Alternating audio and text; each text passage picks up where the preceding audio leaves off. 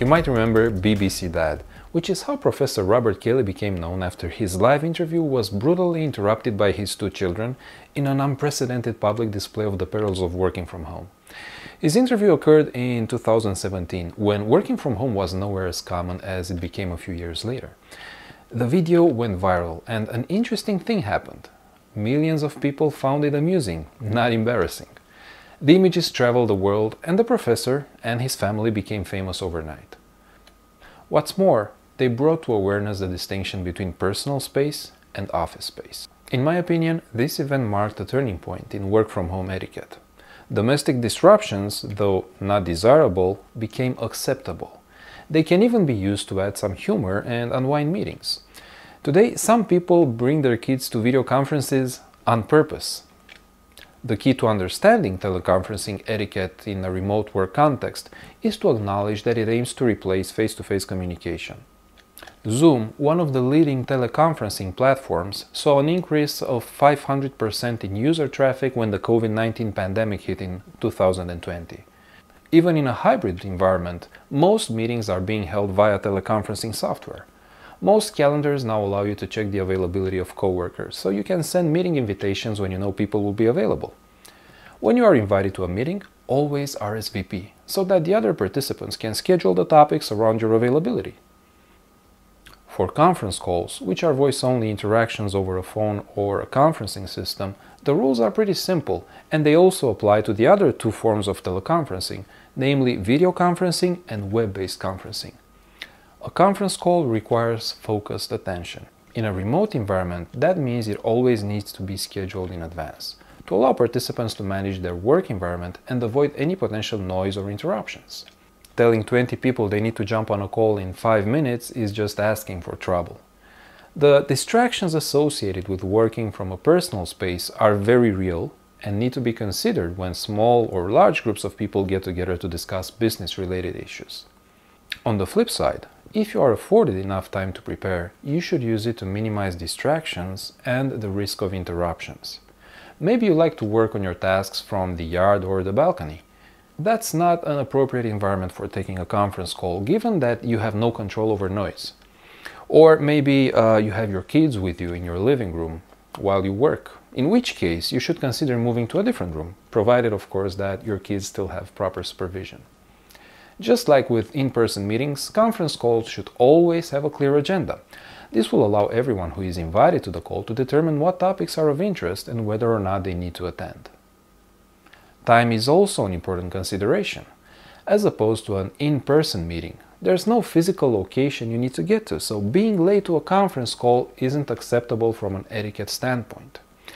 The same logic dictates that you need to stick to the initially scheduled time and not cause conference calls to run over. This can only be done as an exception when you need to reach a critical decision or work through an important issue. And you must always get the confirmation of all participants that they can extend their stay on the call for a clearly defined period. If there are any persons on the call whom you haven't officially met, you should introduce yourself at the very beginning. What's more, you should always say your name before speaking, as other participants may not recognize your voice.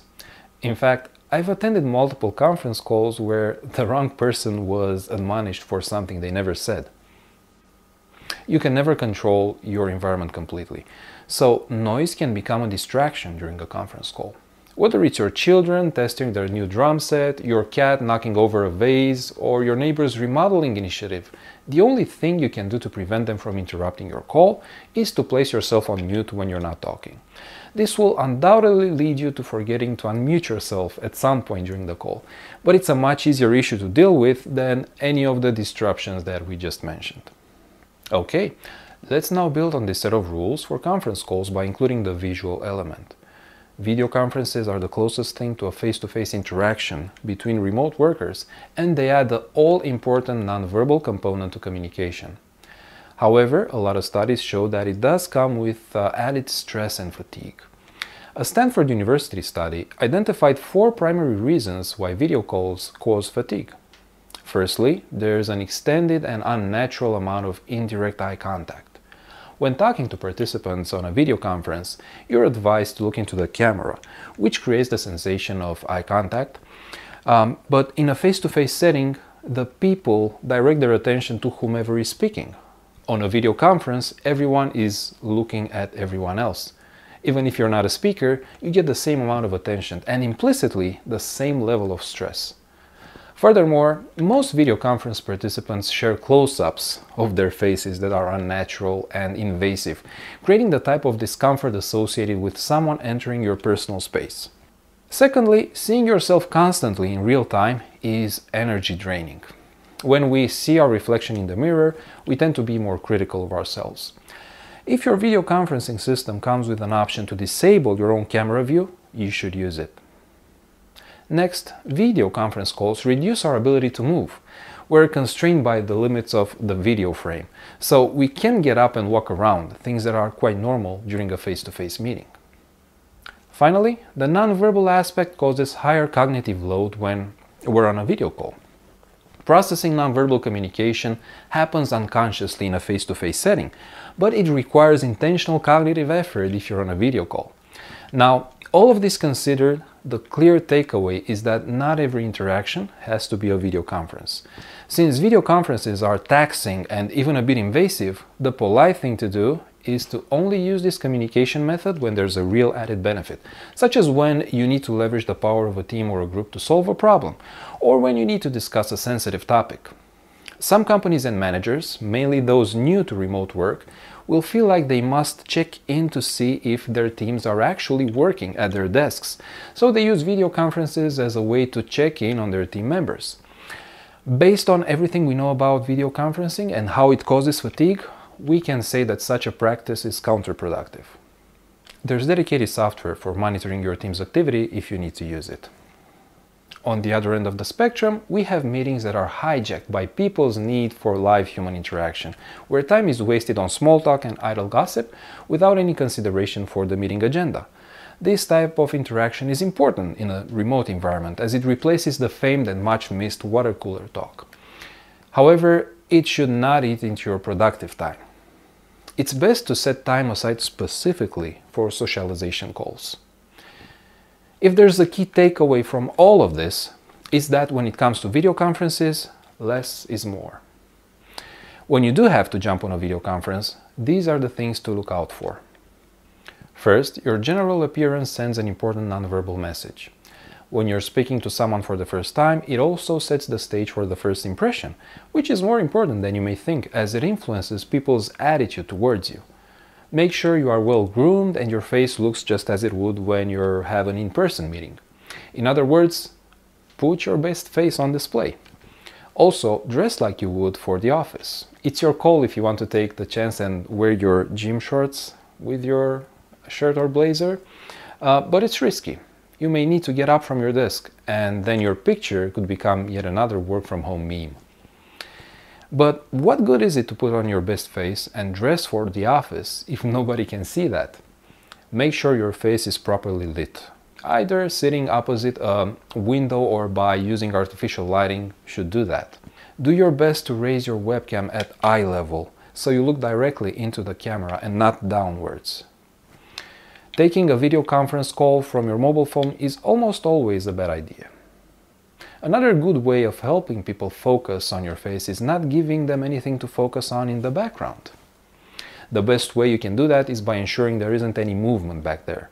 So your fish tank, your hamster cage, or a kitchen where other members of your household make their way every 5 minutes are not the best options.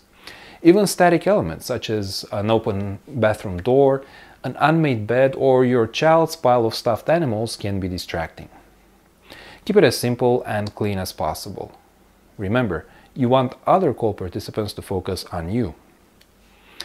Some people go above and beyond in getting their background to look interesting, showcasing elaborate interior design decisions or an impressive library. In fact, I remember reading that used book sales reached new peaks during the COVID-19 pandemic. And what's most interesting is that people were picking up books based on the color of their covers or jackets rather than by their content.